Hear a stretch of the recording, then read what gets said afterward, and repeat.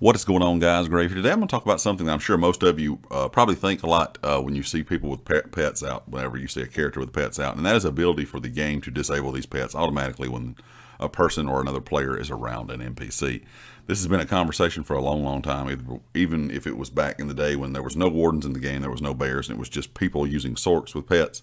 But now, of course, that the warden's been added in, that's another pet that is kind of in the way when you're around NPCs. Before I get into all the details, be sure, if you're not subscribed to the channel, to hit the subscribe button. If you are a subscriber, make sure you have notifications turned on. If you enjoy the video, I'd appreciate a like, and check out everything down in the description. The community Discord, my Twitter, and of course the affiliate here on the channel, Empire Jerky, the website, along with a 5% discount code is linked down in the description as well.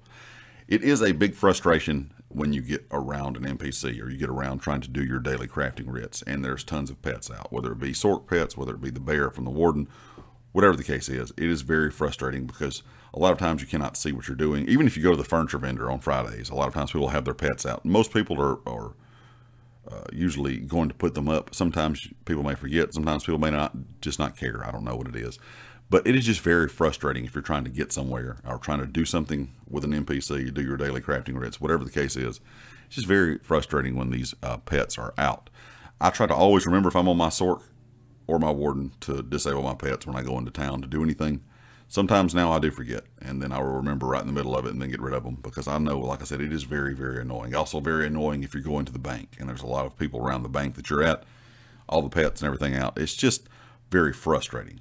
I wish there was a way that the game would automatically disable these around NPCs or make them invisible around NPCs to other players. So the only person that would be able to see them would be you. The other players in the area would not. So maybe if you're in a main town where the bank is, or crafting tables are, whatever the case is, they automatically just get disabled by the game.